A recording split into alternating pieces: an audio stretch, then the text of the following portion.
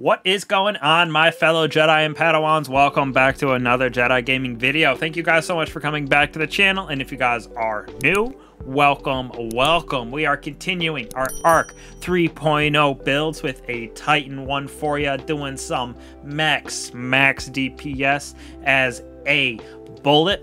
We're going with the Cuirass of the Falling Star Thunder Crash Titan. But before we get into that, make sure to go down into that description to get into the giveaway for this beautiful 144 Hz 1 millisecond monitor from Pixio. So amazing, and grab that link in the description down below. So getting into the build right here, we are one-shotting everything with our super, as well as our melee is decently effective, especially with how we're doing some of the things inside of the aspects, fragments, weapons, mods. But to start off, we're going over our abilities, aspects, and fragments. So first off, for the build, we're going with Thunder Crash for that high DPS with our exotic chest piece.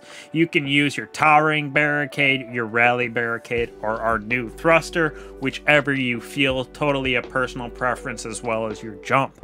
Now for me, I'm using our seismic strike shoulder charge for our melee, so we can blind enemies with that AoE damage around, and when we're amplified, that blast radius for the blind increases, and we do get amplified with arc pretty instantly just by defeating arc targets with that damage. Now for our grenades, we're going to go with pulse grenades because of the aspect that we have on for our Titan, Touch of Thunder.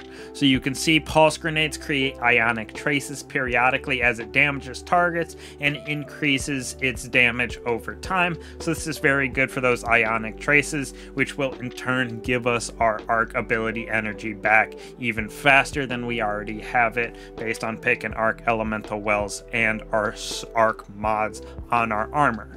For our second, we're going to be using a knockout here, so critically wounding a target or breaking their shield infuses your melee attack with arc energy, increasing the range and damage for a short time.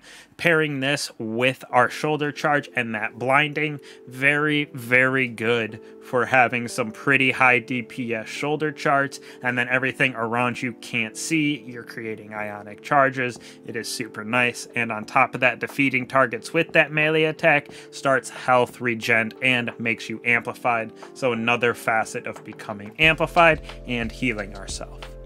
For our fragments over here, we're going to be using Spark of Recharge, so when we do happen to get critically wounded, our melee and grenades start to come back super fast, allowing us to spam them a little bit faster, since they are a little lower on our stat tier because we built this out for our Thunder Crash.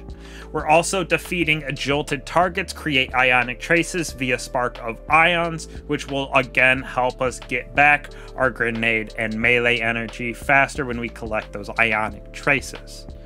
Third, for our fragments here, we got Spark of Discharge, so arc final blows have chances to create those ionic charges as well. And since we're running a forbearance with chain reaction, very easy to get at least one ionic trace to proc pretty much every single time you get a defeat with that couple people in the area of that explosion. Last but not least, we're going to go with our arc grenade jolts targets via Spark of Shock. This will help us in turn with that jolting and creating that nice AoE of damage and defeating those jolted targets.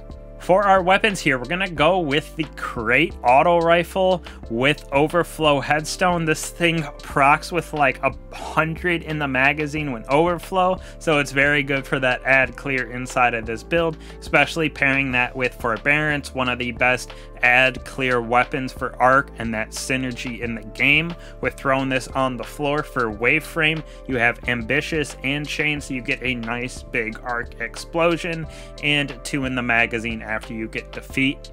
Then we're bringing out the reprised Thunderlord here with the Catalyst, so we're getting that arc lightning chain around, as well as subsistence with the Catalyst. So this thing is super good for creating those ionic traces in that arc defeats, as well as for Barents, same thing with those arc weapon defeats. Now moving on to our armor mods over here, we're going to have machine gun and grenade launcher finder for our weapons, as well as elemental light, dropping that arc elemental wells when we get defeats with our thunder crash. Moving on to our arms right here, we have impact induction, so causing damage with our melee attack, reduces grenade cooldown, and then throwing that grenade again jolts targets, creating more ionic traces for us. We're also running focusing strikes, so we get class ability energy when we do damage with our melee, protecting ourselves with that shield, and just having 100 resilience is super important for staying alive. We're also creating arc elemental wells via elemental armaments with those weapon defeats with forbearance, as well as our Thunderlord. So it's a nice way to get our abilities back a little bit faster, especially with what we have on our chest piece here. So on our chest piece, I'm talking about Font of Wisdom. So when we pick up those arc elemental wells, it's going to take our intellect all the way up to 100 for a short period of time, allowing us to basically regen our thunder crash even faster, even though it's at only 60 intellect right now. Now for its armor perk, why we're using Cuirass of the Falling Star here, greatly increases our thunder crash impact damage, and the longer that we fly around before we hit, we are going to gain an overshield before striking that target. So it's nice for that reduced damage incoming. That is also why we threw on thermo shock plating, as well as avoid resistance. Now on our boots here, we're going to have machine gun scav for our Thunderlord, as well as melee well maker, just another facet of creating those arc elemental wells so we can proc Font of Wisdom, as well as gaining our abilities back a little bit faster. And then finally, important for this build, we're going to be using Amped Up as well as Thunderous Retort. Amped Up allows us to stay amplified longer, which we're getting from those melee defeats, as well as just in general getting amplified via arc damage defeats. And then Thunderous Retort, so we're getting even more arc super damage if cast while critically wounded or amplified. That's why we have Amped Up, so we can stay amplified for a super long time. And we're just becoming amplified with this build with our shoulder charge, our melees, our grenades, our weapon defeats. As you can see, super easy to get our abilities back and become amplified. And the add clearing ability of the forbearance as well as the Thunderlord is super nice, especially once we get our super. We can wipe out Lost Sector bosses, doing the Altar of Sorrows, wipe out some nightmares in one single shot with just our super. And then like I said, that melee also becomes pretty strong because of the knockout aspect that we have for our Titan here. It is a super fun build for some crazy high DPS. Taking this into endgame, you just might need to switch up a couple weapons to fit champions, but very good, especially since Thunderlord got that intrinsic overload this season.